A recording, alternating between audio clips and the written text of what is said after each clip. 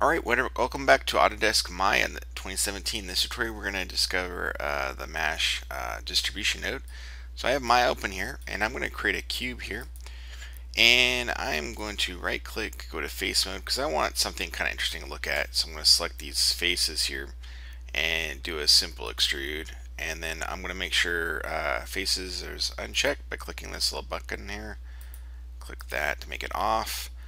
Click on the cube, scale in a little bit, and then hit G to repeat, and just grab blue arrow and scale in. Just so I have like this kind of like a crate kind of object.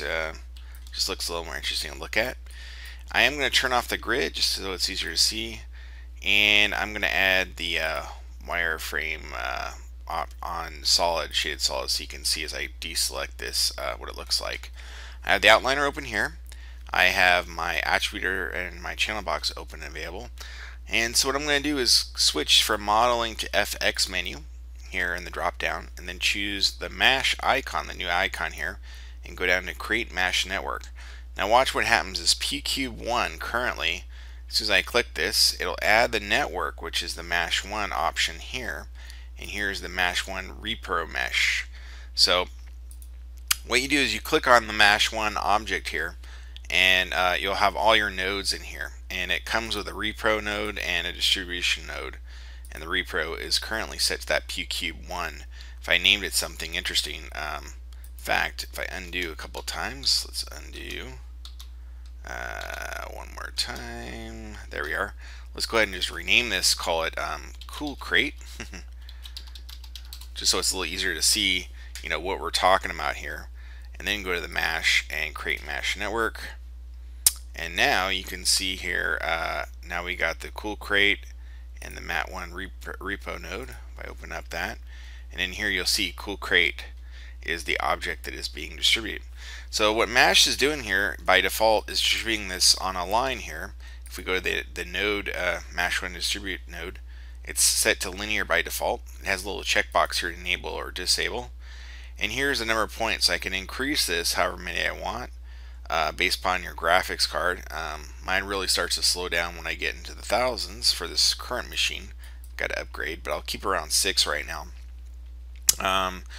And then down in the linear section, if this isn't open, you can click it open, and here's all your options. They're basically your standard transforms. So right now distant X is applied to value 20, then we have Y, Z, so these are standard transforms.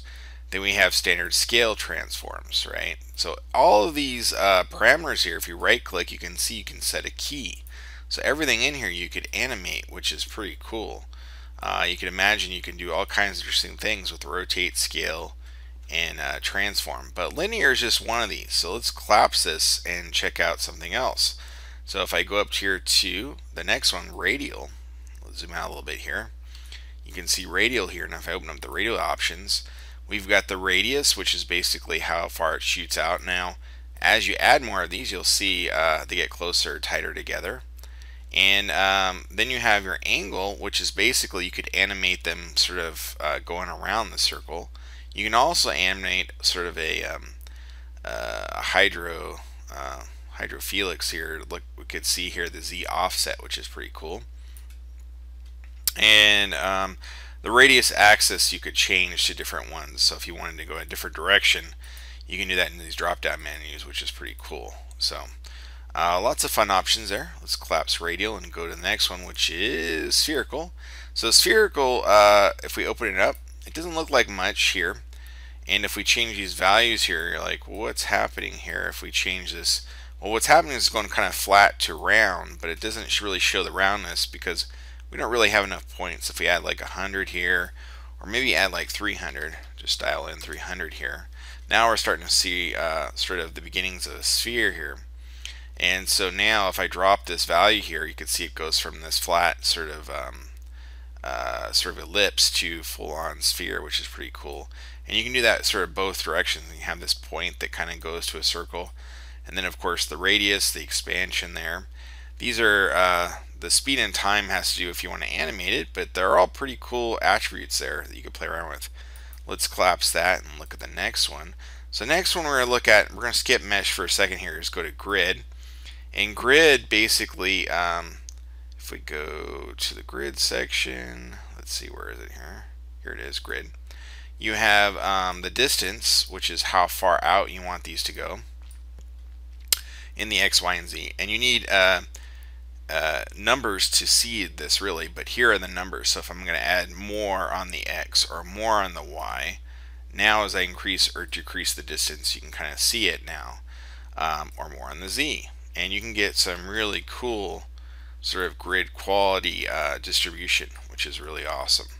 So now let's the next one I'm going to really check out. There's a couple other ones that you can play around on your own. The initial states, paint effects, this in position. But I'm going to go to the mesh, which is the next real popular one. And you have to connect a mesh for this to work. I'm going to lower the number here a little bit to, I don't know, something like 74 to start with. But we need to create a mesh. So I'm going to create a sphere, and I'm just going to scale it up by hitting the R key and scale it up. And then I'm going to create a plane and scale that one up, and I'm going to add some subdivisions. So in the channel box here, I'm going to go to the polyplane, highlight width and height, and just add some subdivisions here, maybe like 26 or so. So what I'm going to do right now is hide the plane. So I'm just going to click on it and hit Control H. So I have the sphere here. So what I'm going to do is click on the Mesh 1 node here. Again, go back to Attribute Editor. And in here, under Mesh, you have to go down to the Mesh section. So let's collapse grid, open the Mesh section. And what we need to do is connect an input mesh. This is important. So it's based upon whatever kind of input you want. So I'll show a plane first, and then I'll do a sphere. So the plane one here, or actually I'll do this. Yeah, I'll do the plane first. Let's hide the sphere here. So let's go back here and let's input that plane.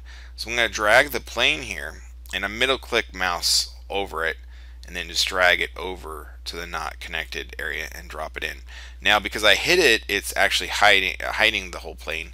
I can hit Shift H and it will come back, but you can hide the geometry and just leave the distribution, which is pretty cool. Right now you can see it kind of pierces the plane here, so I can go through here and go back to Mesh 1 distribute, and in here I can change the offset. So right now it's under scatter and has a push value here. I found out that 0.003, I believe, gets it pretty close to the N. Must be an extra zero there. Let's try 003. No. So sometimes they change based upon whatever it is that you have there. Nope. So anyways, you got to play around these values to see how they adjust. 0.03 is a little strong, so you 0.01. There you go. 0.01 is pretty good. Still pierces geometry. Last time I tested this, I just had a standard cube. So these are a little bit modified. Again, I did a little extrusion here. But anyways, with scatter selected, you can basically distribute it, again, push along the normal. And then yeah, that's pretty much it for this. There's other options here if you drop down the menu here. You can change the numbers based upon I moved it up and down. So you can change this based upon this value here. So if I type in, say, 200, oops, I put 200 here, you'll see you'll distribute more of these sort of randomly for scatter. But there's Vertex, which basically aligns the vertices. And so if you don't have enough, you would have to increase this value. So if I type in, say, 2000, you'll see I've covered the whole plane.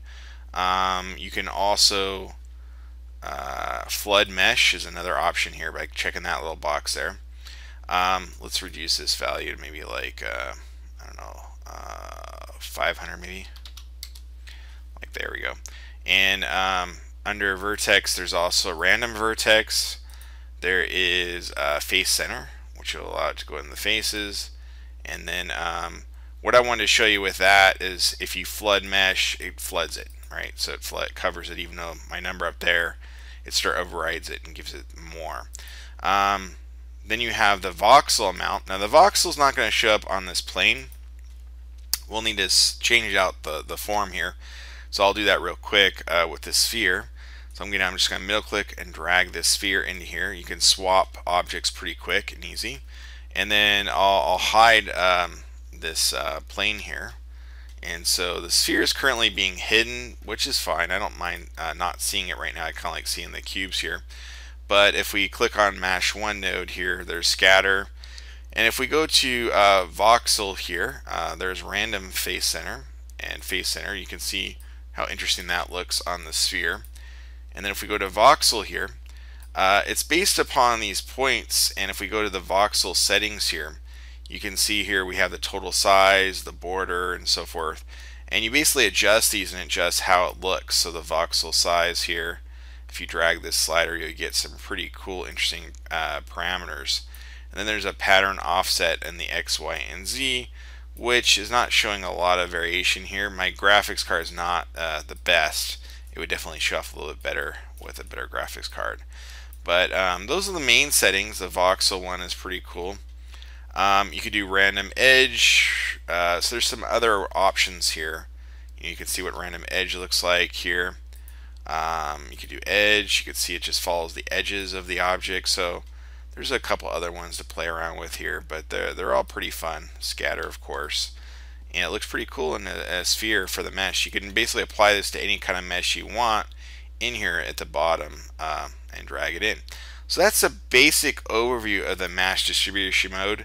Again, you can see my mesh 1 object here and the distribute and all the different options here. They're lots of fun. We didn't go over the painting effects, but you can basically paint in on the mesh, which is kind of fun, and add however many you want there. But until next time, see you soon in Autodesk Maya 2017. Cheers!